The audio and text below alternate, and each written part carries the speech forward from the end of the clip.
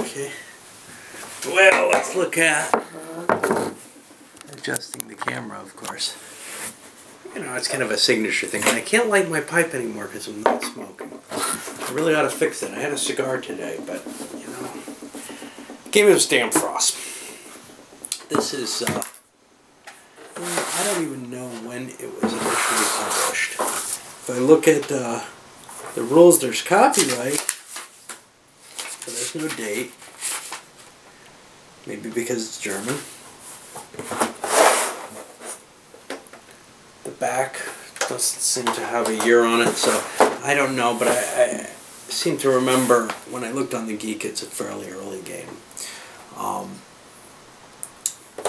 It comes with a pile of things. First of all, the rules, the original German rules, look quite approachable, as opposed to the translation that I have. It's kind of painful, and I've had difficulty dealing with it. I guess you couldn't ask too much because somebody, you know, went through the effort of making that translation, and now the damn marker, I hope it has a, it's supposed to be non-permanent. Yeah, wiped off our mica, good.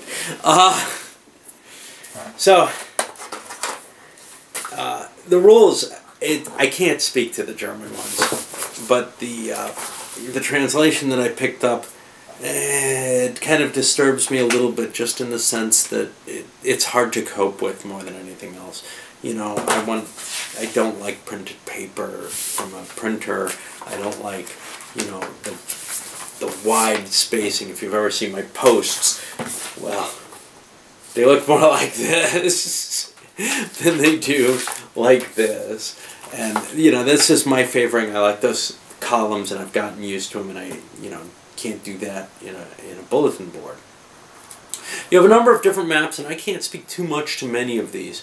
These are not the maps I remember. I remember a Russian map, a German map, and there's a German map here, but it looks significantly different. Oh, that's a French map. There's a German map here, and it looks significantly different from the one that I'm used to, but it may be. Maybe I just forgot. An Irish map, and maybe another, maybe a U.S. one. It may have been the Western U.S. only. I don't know. Anyway, it's interesting to play with different maps. They seem to be pretty high quality. You know, your crayon rails type component where you can erase things that have been on there for years and years. Some of these have some additional kind of interesting little features, like little ferries here and national boundaries that have different effects on things. There's also options, even for the Eastern U.S. one that we played, that I didn't have in the game. Also kind of, oh, this is the, oh no, this isn't. So you know what's kind of cool is the Eastern U.S. and the Western U.S. almost match, but not quite.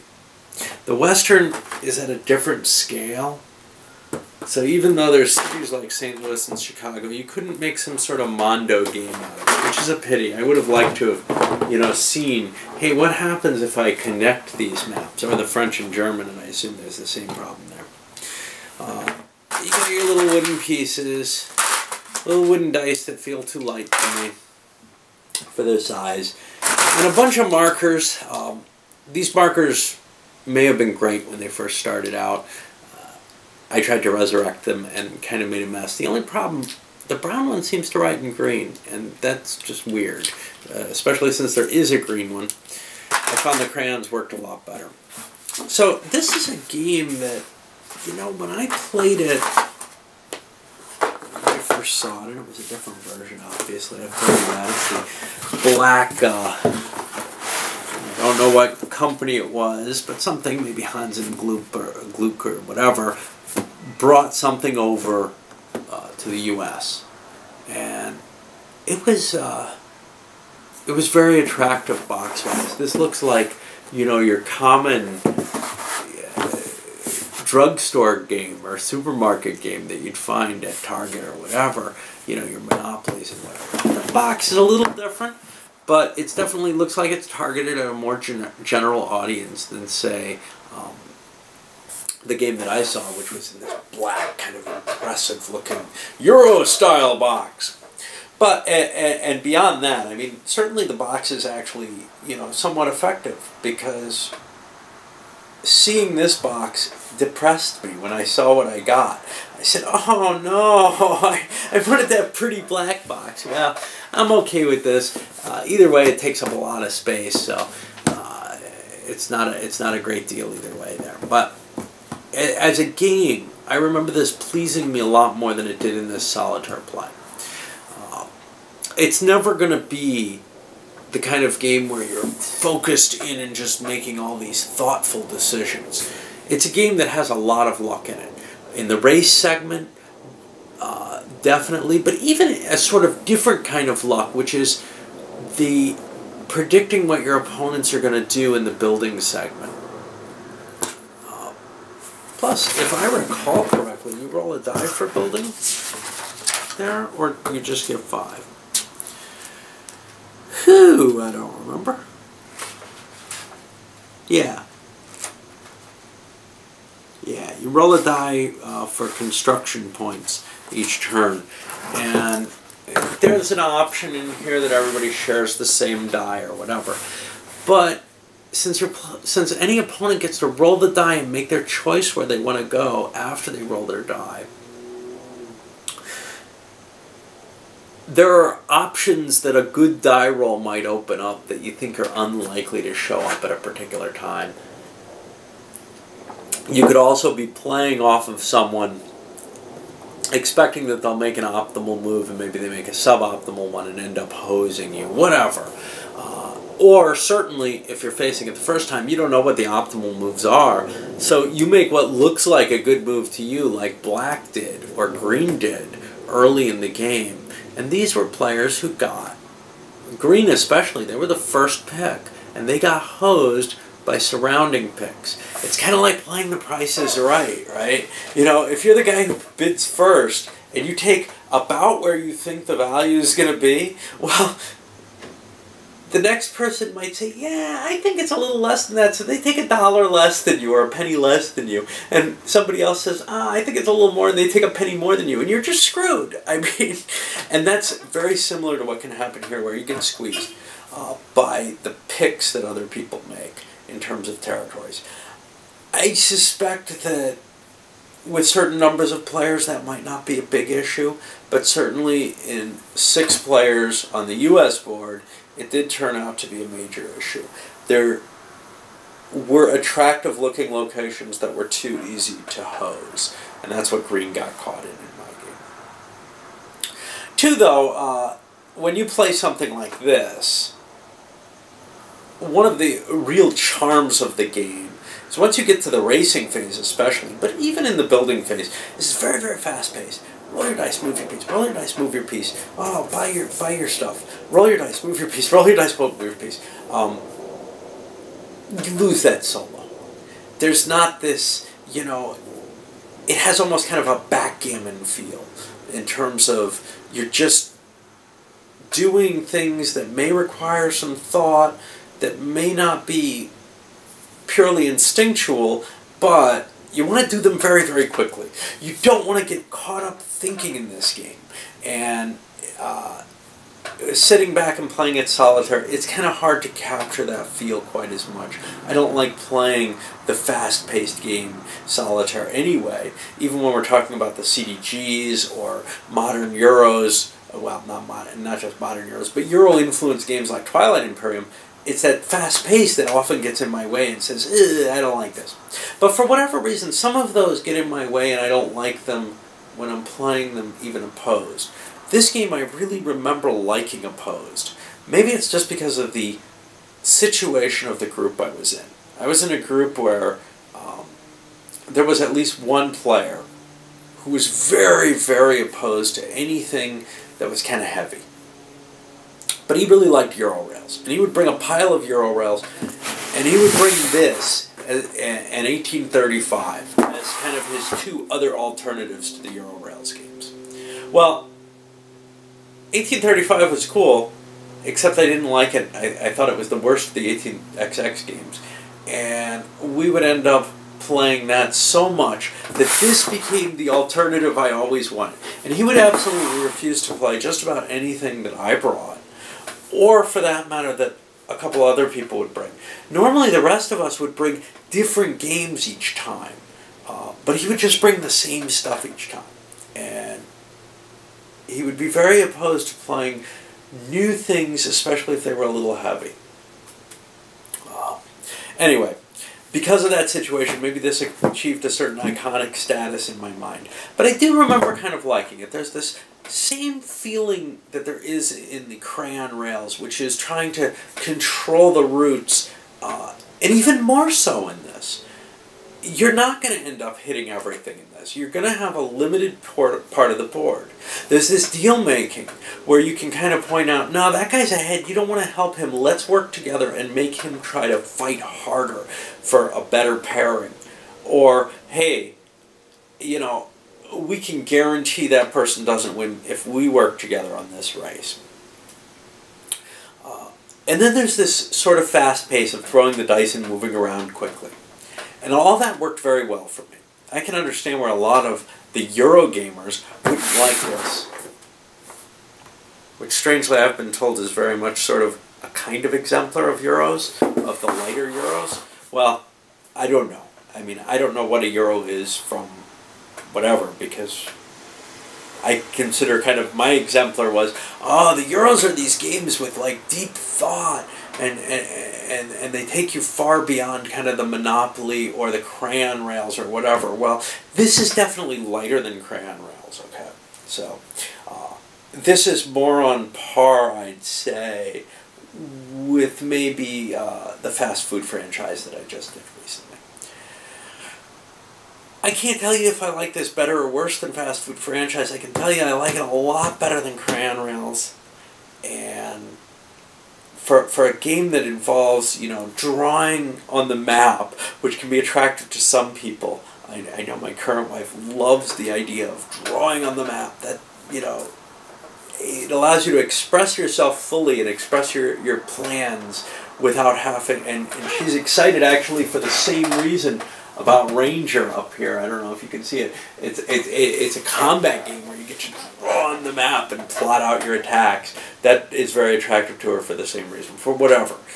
For me, that mechanism isn't terribly exciting, but I do like the, I'm not necessarily limited, you know, to certain hex tiles like in XX.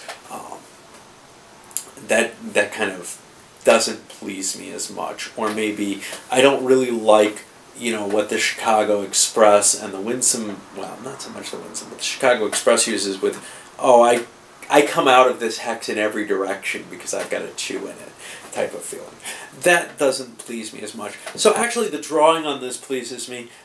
I probably would love, for the same reason, kind of the string rails idea.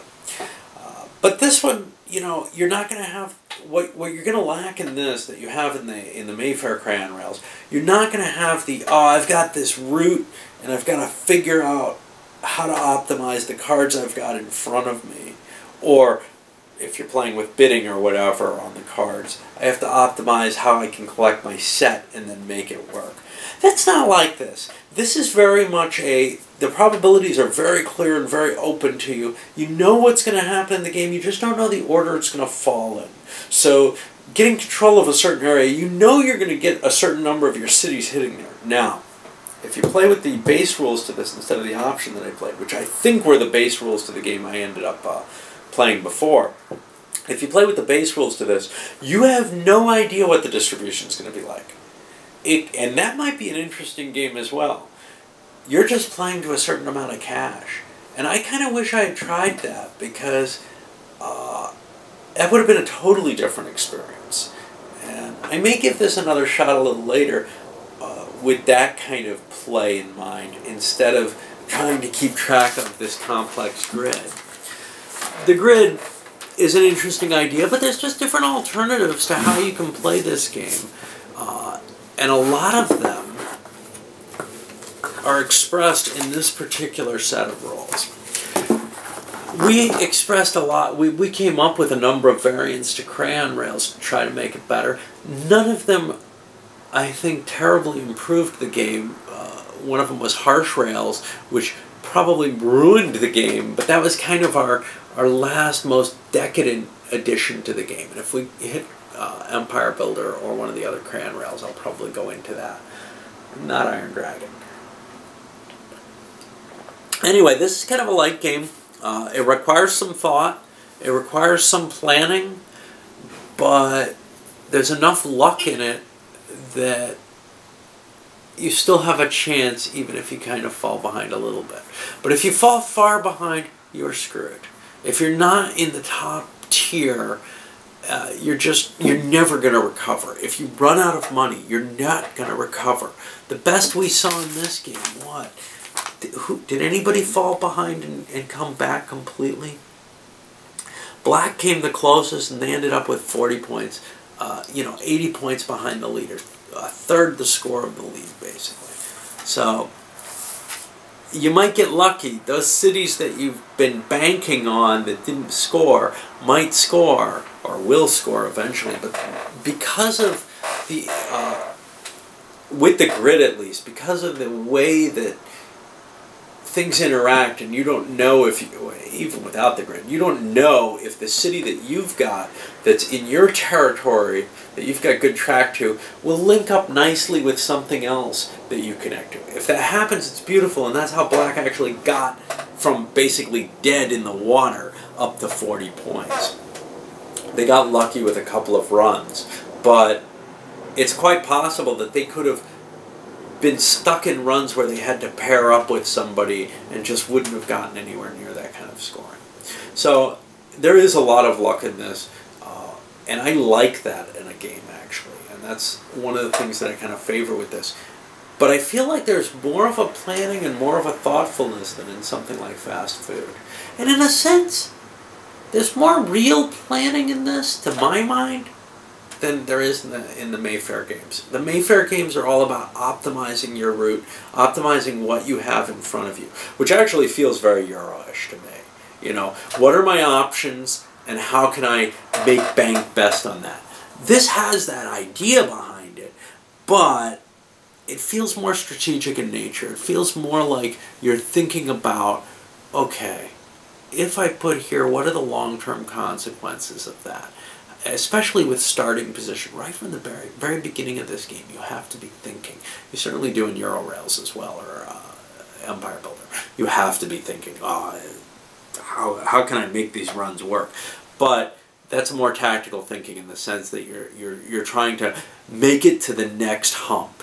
Here, you're trying to do that, but you do want to kind of carve out an area, because if you get something like Red Hat in my game, you've got a serious bonus. Anyway, I'm going to walk away from this saying, geez, I just don't know. I didn't really enjoy it, so I'm going to give it a 6 for now. But it could well go up if I get to play it opposed, and I will get to play it opposed with my wife. And it may be even more interesting in 2 than it was in, say, 6. Because in 6, a couple players are likely to get kind of stripped out and boned. In 2, it may be a good head-to-head competition. The same way that the Mayfair games tend to be. Alright, up it goes.